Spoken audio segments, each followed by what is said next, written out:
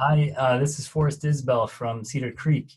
I want to thank Eric and Sarah for letting me have this chance to share a bit of the work from Cedar Creek. I'm just going to focus on one storyline that's been investigated at Cedar Creek over the last few decades, given that this is a lightning talk. And this comes back to the idea that diversity might provide some stability of productivity in the face of natural climate variability or extreme climate events. And so these ideas go back to early work. There was a major drought in Minnesota in the upper Midwest part of the US in the late 1980s. And there was a paper published in 1994 by Dave Tillman and John Downing that showed diverse plant communities at Cedar Creek were more resistant and more resilient in the sense that they lost less productivity during this drought, and they had more fully recovered productivity shortly after this drought. But questions were raised about these results right away because these were experimental plots that had been fertilized. And so the low diversity plant communities were fertilized plant communities, and the high diversity communities were unfertilized. And so this raised questions about whether these were diversity effects that were on increasing stability or whether these were fertilization effects on decreasing these dimensions of stability.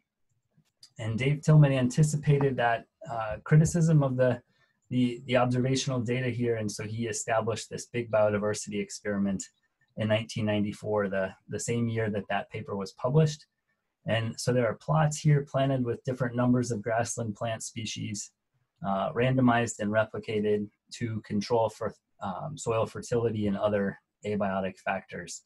And after the first decade of the experiment, Dave published this result showing that increasing plant diversity causes an increase in ecosystem stability. And now this measure of ecosystem stability is the proportional change in productivity from one year to the next. And so this includes both resistance and resilience. It includes how much the system moves during a wet or dry event and then how quickly it recovers after that.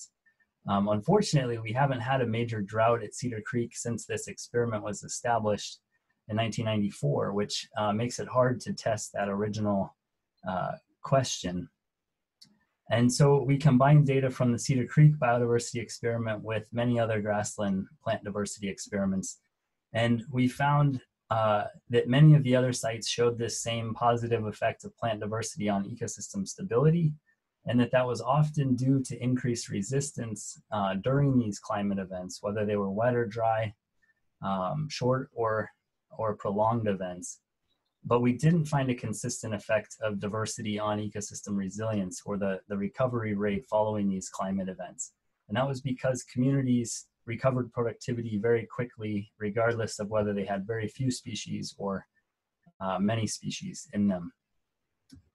To continue to follow up on this work, our newest efforts include crossing these treatments experimentally.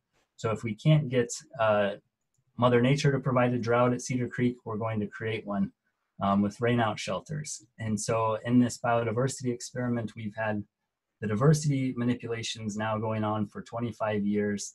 The warming treatment has been applied since 2009, so a little more than a decade now. And since 2017, we've also had these rainout shelters, reducing precipitation to what we would see for a 1 in 100 year drought. And I'll just show briefly some preliminary results that we're starting to find with these new treatments. And so unsurprisingly, the rainout shelters are decreasing productivity, but this, perhaps surprisingly, this is greatest in the high diversity plots and smallest in the low diversity plots, which is a bit different than what we had seen previously with other observational climate events or biodiversity gradients. And warming at our site is increasing productivity by quite a lot, actually, this decade of warming. And again, these effects are much larger at high diversity than at low diversity. And so we have a lot more work to do to follow up on these earlier results, but the current results appear that biodiversity loss may reduce the effects of climate change on ecosystem productivity. And I'll stop with that. Great, thank you, Forrest.